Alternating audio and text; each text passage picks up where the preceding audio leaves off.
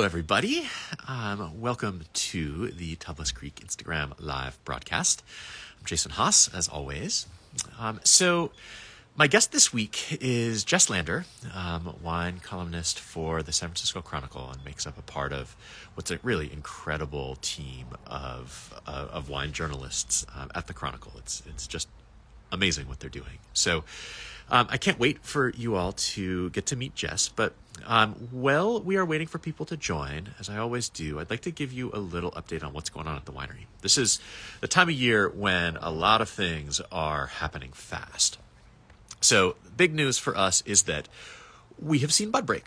So I have some pictures of kind of grape by grape how things look right now. So I'm going to start with kind of the least far out grape, which is Mourvèdre. So I'm going to go through the major reds that we have. So Mourvèdre really just sprouted in the last couple of days. This is one of the more advanced buds. There's other buds that look like it's still January, but we're starting to see some leaves even in these late ripening grapes. And as we move forwards with other stuff, you'll see how they are further advanced. So next, Counoise. Counoise is also late, but not quite as late as Mourvèdre. Next, Senso. We have where's the Senso? Right here. Okay. So Senso, this is in a really chilly spot. Senso would probably be more advanced than this if it were not at the bottom of our coldest section of the vineyard, but it is. Next is Syrah, where you can see we have this cane prune, so it looks a little different, but Syrah is out even a little further than Senso. And then, of course, the precocious kid who always wants to be the one to raise their hand in class, Grenache. Grenache looks way more advanced than everything else because it is. You can even see the beginnings of little flower clusters. So bud break is exciting. We are a few weeks late compared to normal, which is whatever. It's a function of how wet and chilly our winter was. But it does mean that we are now starting to worry about things like frost. So I have a couple pictures from my home vineyard this morning. You can see frost on the ground. We had our sprinklers going, which I don't know how well you can see. I guess you can see some of the water spraying, the micro sprinklers there. It didn't get cold enough to do any damage last night, and last night looks like that's the coldest night of this week. So, but we're ready. We're protecting stuff if it needs to be protected, and have fingers crossed that hopefully it won't be too bad this year. We are trying to get the sheep through kind of one last rotation through the blocks where we haven't seen bud break yet. We're probably on maybe the last week of being able to do this. They're right outside of the winery today, which is really fun. So anybody who's coming out today or tomorrow, you'll get to see them hanging out right here. And then beyond that, we're trying to get the cover crop under control. It is pretty wild out there because of all that rain and all the late rain. So we've got we're mowing every other row to let the cold air drain. We are starting to till in amongst the vines just to keep the weeds from growing up and getting tangled in the new growth. Enjoying this kind of beautiful, lush, waist-high cover crop while it's still there, because we're going to have to bring it under control shortly. Okay, that is it. That's the pictures of what's going on in the vineyard. It looks great. We're ecstatic about where we are at this point, and so far so good. Okay, I'm going to invite a request to be a part, so I will say yes to that, and we will hopefully see her momentarily. Okay, let me try doing this a different way. I will invite her from my end. Hey, how are you, Jess? Hey, how are you? I'm doing great.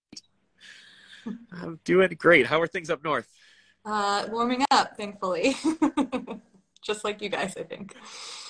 I remember my mom, maybe 3 weeks ago now, sent me a text and said, "Is it ever going to get warm?" It really has felt like a year that has been taking its own sweet time to feel like California. Yeah, I think in my 12 years here, this is probably the latest it's gotten spring-like here. It is very much, I think, a throwback. If we look at our own weather data, it's a throwback to the 2000s. This is what we would have seen a dozen or more years ago as kind of a normal start to spring. But now it feels really late with how much warmer things have gotten. Definitely agree. Okay, awesome. So I gave everybody a quick teaser for you when I first started that you are a part of what I think is just an astonishing team at the Chronicle in terms of the work you do in food and wine. I think the level of coverage that you are able to give to the world of wine through a daily newspaper is it's amazing, and it's just about unique. It is, in fact, unique in America at this point. I mean, there's really only one other newspaper that has a full-time wine columnist. There's just one of him. And I want to dive into all of that. But I'd love to talk a little bit about sort of your path into doing what you're doing. So as a writer, which came first, the writing or the wine? Definitely the writing, which is a little, I find, rare in the wine writing world. A lot of people get into wine and then get into wine writing, but definitely the writing for me. So how did that start? What was your path? From a very young age, I just identified that I enjoyed writing and that it was something I was, seemed to have a talent for based on feedback from teachers and stuff. And so I pretty much decided I would be a writer at 9, I think. And slowly journalism became more of the path I would go down. I just didn't seem to have as much of a knack for fiction writing and liked telling stories and talking to people and that kind of thing. And really, I was pursuing sports writing originally. I was in Boston, big sports town, great place to do that, and was on that path and ended up getting a job with the Napa Valley Register as a sports writer for their St. Alita and Calistoga high schools, basically. I know Vince is on here. Hi, Vince, my old writer buddy for Up Valley Sports. So yeah, very random, moved out to Napa where I knew nothing about wine, and all I really knew was it was close to San Francisco where I had kind of wanted to maybe live sometime. So when you were growing up, was wine on your family table? Not really. My mom drank Beringer White Zin pretty religiously, and we were but definitely more like a beer family than anything. I think that's more like the Bostonian in us.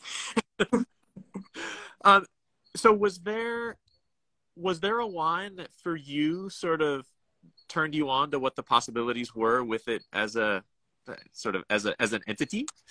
I don't really have one of those stories like a lot of people do. I just moved here and you just can't help but getting sucked in by the industry. And, I was really young and pretty poor, but we would try to go to all the free tastings we could, through Napa Neighbors programs. And, anytime someone was doing an industry event, see if we could sneak in with someone. And I just slowly became, more and more into it and enjoyed seeing my palate evolve from what I was drinking, those first couple of years to, getting more access and, really taking that further. And then meeting my now husband, who's a winemaker, definitely helped. So. That's an automatic portal directly into the center of the wine world.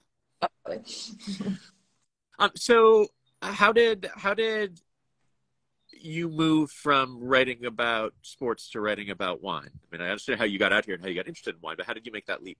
Yeah, I did sports related stuff for a while, and then ended up, because of my husband moving, I did do 2 years in the city, which was kind of what I came out there to do and experience that. And then because he's a winemaker, decided to move back to Napa since he wasn't going to be relocating to San Francisco. So I started my kind of business then, doing writing, content marketing and stuff, and just decided one day to send a pitch to a magazine on a wine travel Napa kind of article, and they accepted it, and it just kind of took off. And it was wow, this is really fun.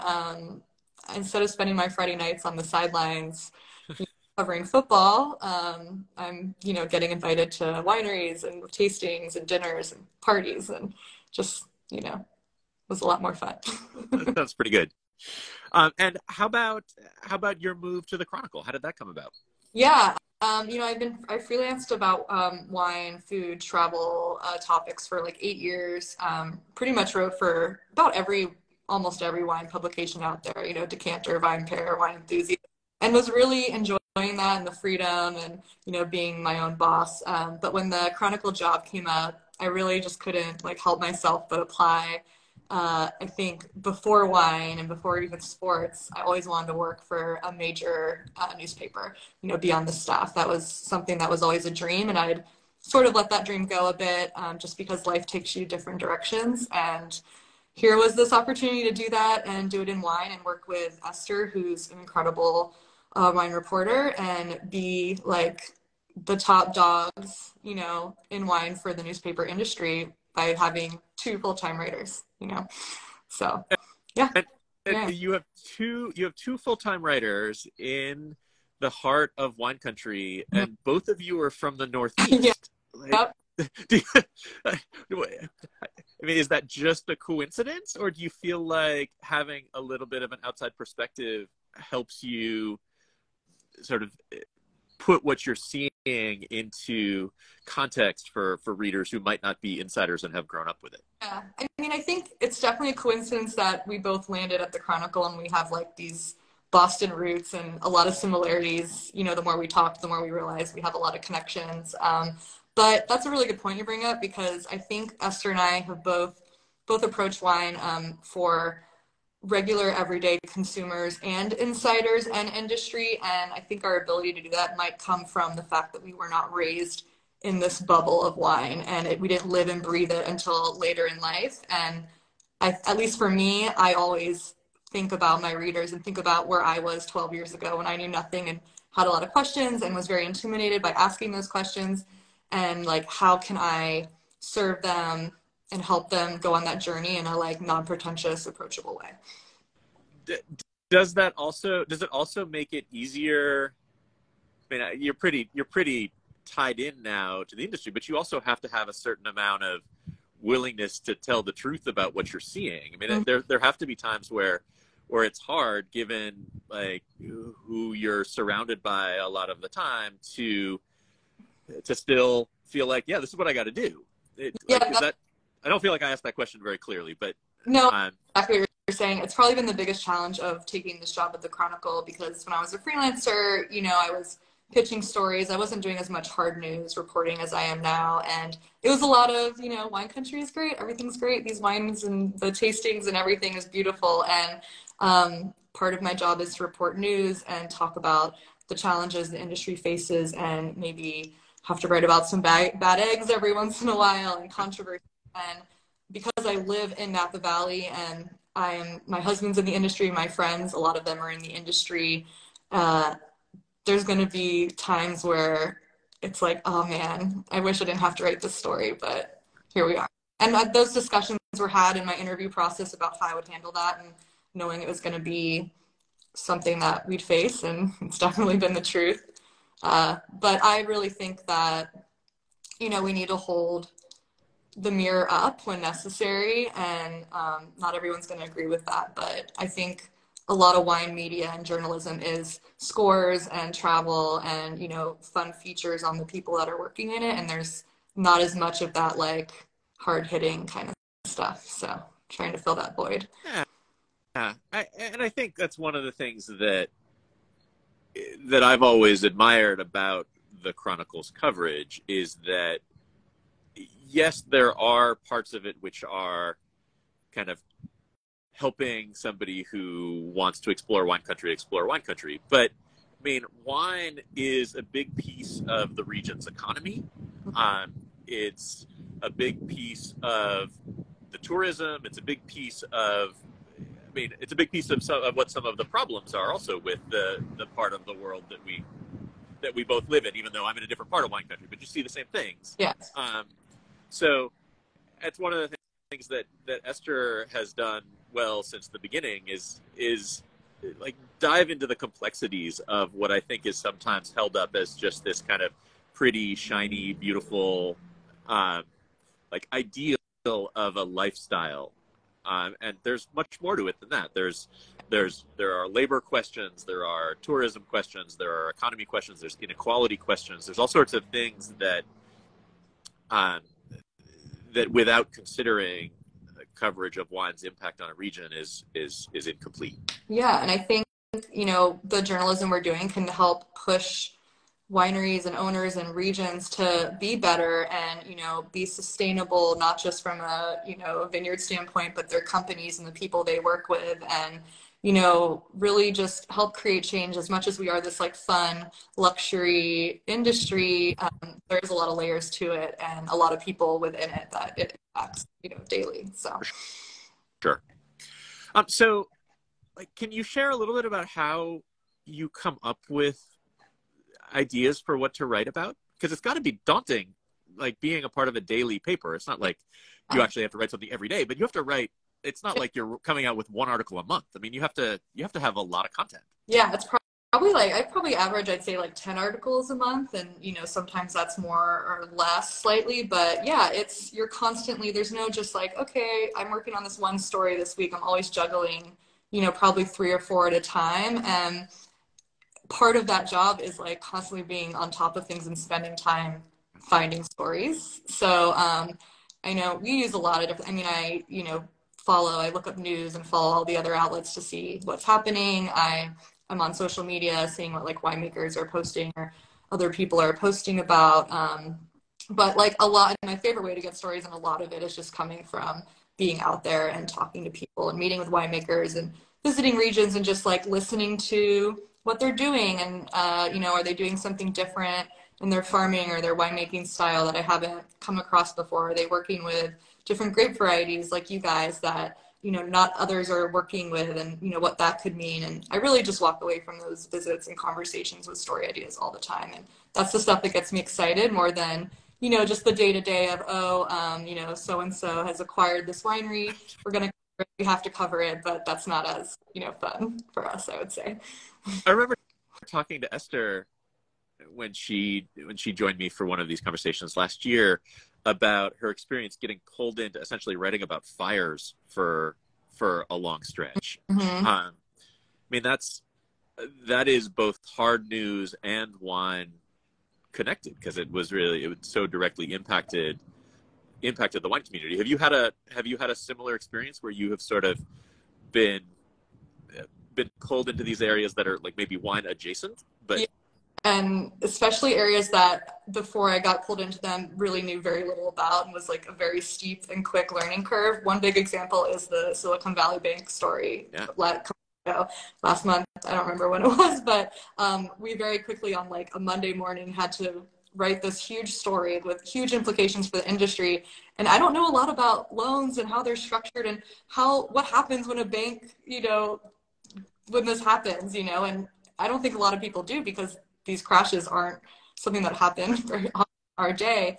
And so that's one. And another one that I've really been pulled in with the Chronicle the last year is these development controversies, especially in Napa Valley, but, land use and people wanting to develop vineyards in, certain areas, especially the hills of Napa County. And there's a lot of opposition about it from an environmental perspective and other reasonings, and they're very complex topics with a lot of passion behind them. And yeah, just like interesting how much I've learned, and it's a good challenge. I really enjoy it, but there's times when you're writing those articles and you're like, man, this is so much work, and I don't feel necessarily qualified as like an expert on this. So you call the experts and get their opinions.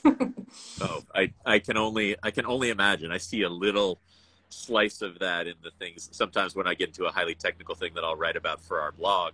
Yeah. And just be like, oh boy, like this is not me talking about what's going on in the vintage. This is not me talking about what we're doing in blending. This is not something that I can just throw out in an hour or two. Like, this is something that's requiring actual research into things that I don't know that I might get wrong. Like, well, if we get it wrong, like, people will email us and tell us. So we have to be careful. Like, our readers really like keep on us, and of course we make mistakes sometimes, but you don't want to put yourself in that position at all. And so and our editors don't have the wine background that Esther and I have, so they're less likely to catch those types of things of like, actually, I don't think this is like what that means or how this works, and so it's really up to us to get that correct. And I'll admit I've called my husband a few times to like, hey, I'm writing about this like wine process or technique, and I just want to make sure that like this is what I think it is, just to make sure. Because I'm, as much as I understand the process of winemaking, I've never made wine. I'm not there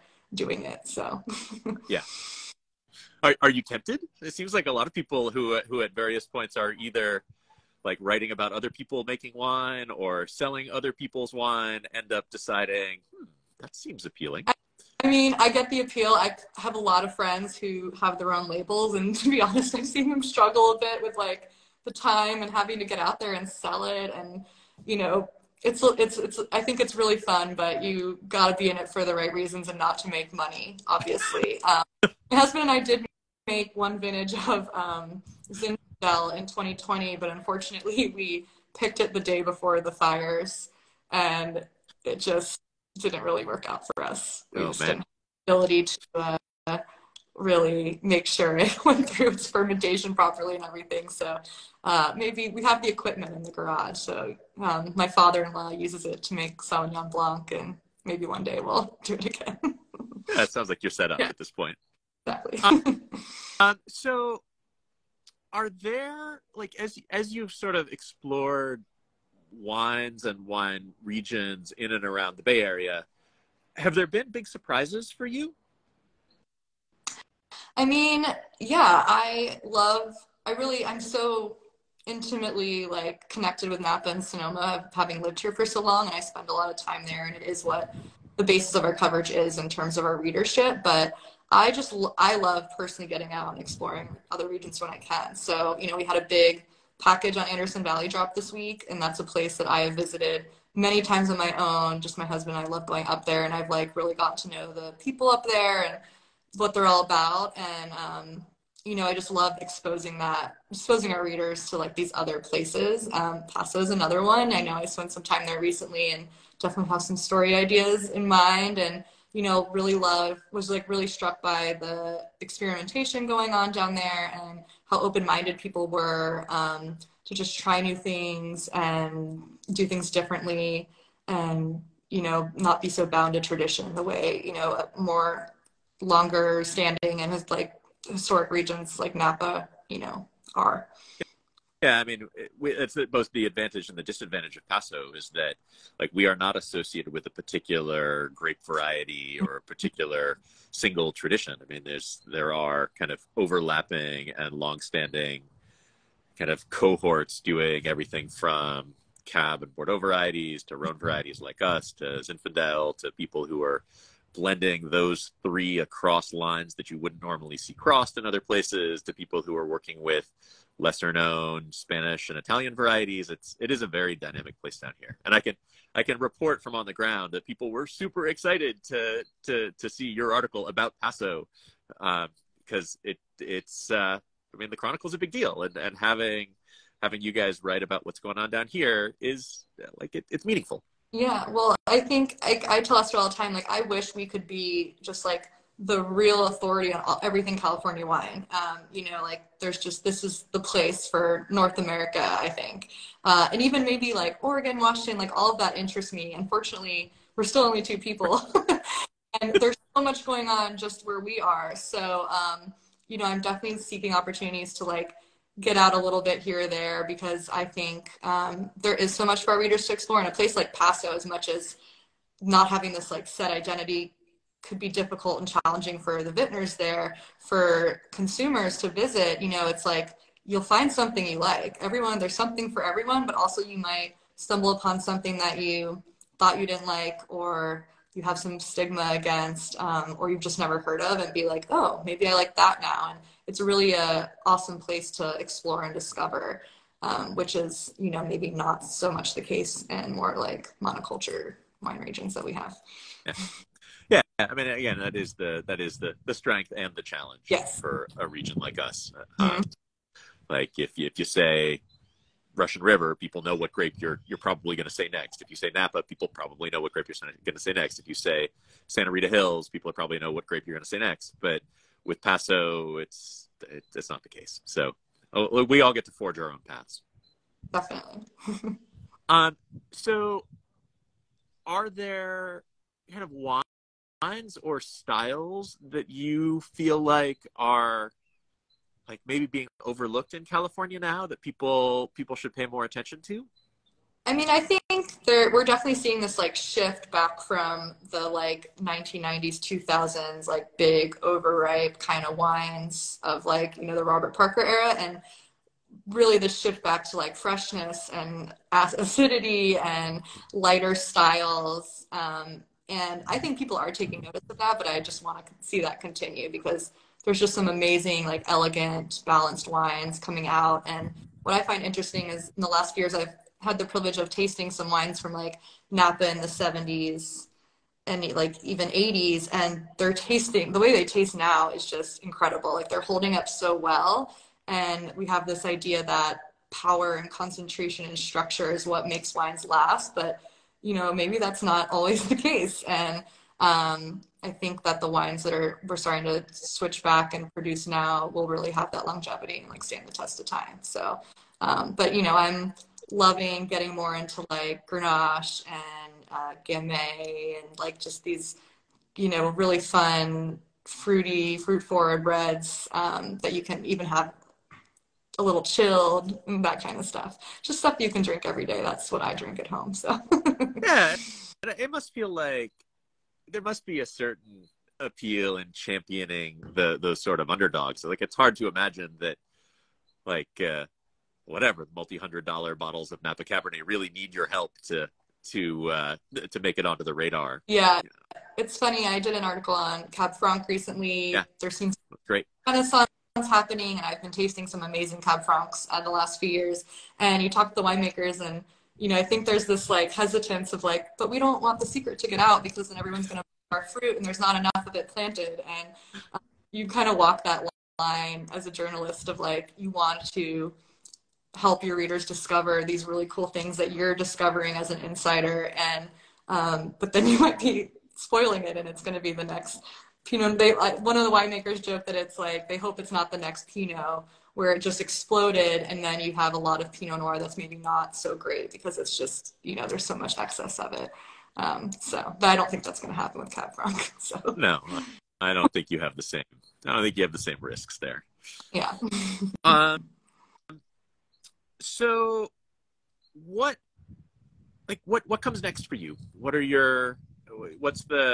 there things that you have that you're like, okay, this is something I really want to explore more in my writing, or this is like I'd love to write a book, or like are there things that you have in your head that you can share? Maybe there are things you can't share also, but are there things that you can share that you are thinking about? Yeah, it's funny, like as soon as I took this job, everyone's like, okay, so this is the stepping stone to what? Like what does this lead to? And I'm just really enjoying, I think, being in the moment with this job. I'm just over a year in and really liking it, and I don't see a lot of like what's next. In terms when I look at the wine media landscape, I think I have one of the best jobs, one of the best gigs there is, especially if I want to live in California. So I'm really just like seeing how we can expand our coverage. And like I said, exploring other regions is like a big passion for me that I want to try to pursue more with the Chronicle, and also just dig more into like these big issues we talked about earlier that are important and aren't maybe being addressed enough, and people should know about. So as far as a book, I think every writer wants to write a book someday, but I know I've published a cookbook 2 years ago, and it was quite a daunting, exhaustive process. And I know other friends who've done it, and whether there's good money in it. So we'll see, but not anything soon unless some publisher calls me with an idea and wants to give me a check.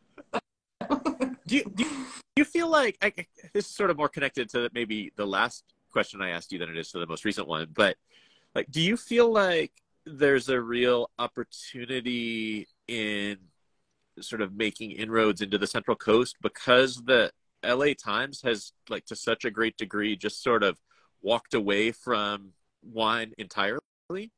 Yeah, it baffles me that they don't have a full-time like wine critic or columnist or someone there, because the Central Coast is one of I think it's like a really emerging part of California wine, and I've spent a ton of time down Paso, Santa Barbara, San Luis Obispo. I love the wines coming out from there.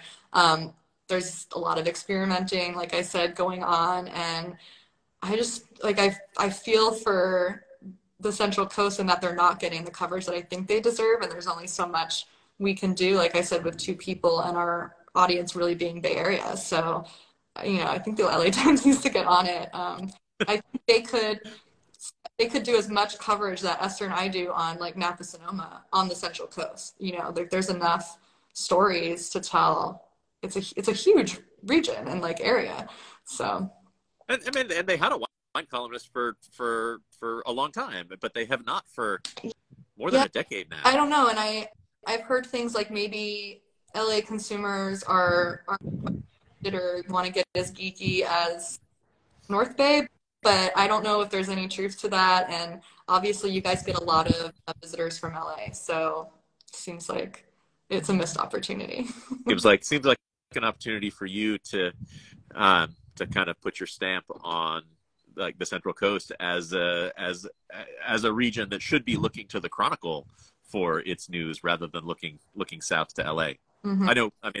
Like, for example, I subscribe to the Chronicle and not the LA Times, in large part because of the coverage in the wine and food section. Yeah. Awesome. Well, it has been a huge pleasure. I really could hang out with you all afternoon, but it's been half an hour. And I do try to keep these to half an hour. So I would love you to share how people who want to follow your work should best do that. I mean, obviously you have your Instagram handle here, but how else people should do it. And also have you talk a little bit about if people want to look at the cookbook that you wrote, how they do that. Yeah. So you can find my work at sfchronicle.com. We are that's something, got to pay for quality journalism these days. But, we do, if you're interested in food and wine, we pump out a lot of content between our team. If you want just like an entryway into it, Esther has a weekly newsletter that you can sign up for that you should be able to find I don't know the URL off the top of my head, but pretty easily on the Chronicle Food and Wine page. And she'll basically send you a free article each week, and then there's links to other stuff we're working on in those, so that's like a good entry point. Obviously on Instagram, and cookbook, unfortunately we're sold out, so I did the Essential Napa Valley cookbook. It's a cookbook of 33 recipes from Napa's top restaurants, and we donated the proceeds to restaurant workers during the pandemic. Really fun project, but we had 5,000 copies and we are sold out. So if you're in Napa, there might be a few stores downtown that you can find them. You can reach out to me if you are, and I can try to point you in the right direction. But unfortunately, that's it. Well, congratulations. That's great. Thank you. Cool. Okay. Well, thank you, Jess Lander. Thank you for joining me. Thank you, everybody of the Tablas Creek audience and Jess's audience who tuned in to watch. It's been a pleasure. I'll be back in 2 weeks. My guest in 2 weeks will be Randall Graham, which should be really fun. Kind of the founder of our Roan Rangers movement. So thank you again, Jess. Thanks, Jason. Enjoy the spring weather, and everybody else, I'll see you in a couple weeks. Right.